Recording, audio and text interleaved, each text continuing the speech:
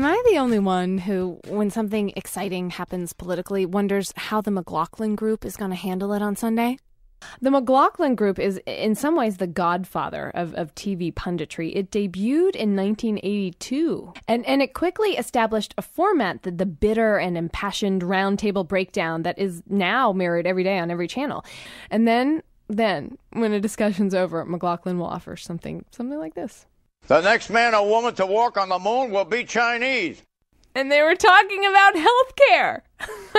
I feel like nowadays the McLaughlin Group is working on just a whole other level. It's not simple discourse anymore. Listen to a recent conversation McLaughlin had with regular Pat Buchanan about whether Senator John McCain fully secured the Republican nomination. Question, does Romney's endorsement seal the deal? Is McCain now the inevitable Republican nominee? I ask you, Pat. John, absent celestial intervention, I think he's going to get the nomination. Absent what? Celestial intervention. Well, it happened, Pat. Hey, rest in peace, Paul Wellstone. John Hines was killed. Let's not speculate on it. Look, death comes in the night on cat's paws, Pat. You never know. On little cat's feet, that's the fog, John, that comes in on little cat's feet. I changed it to cat. Sandberg be damned.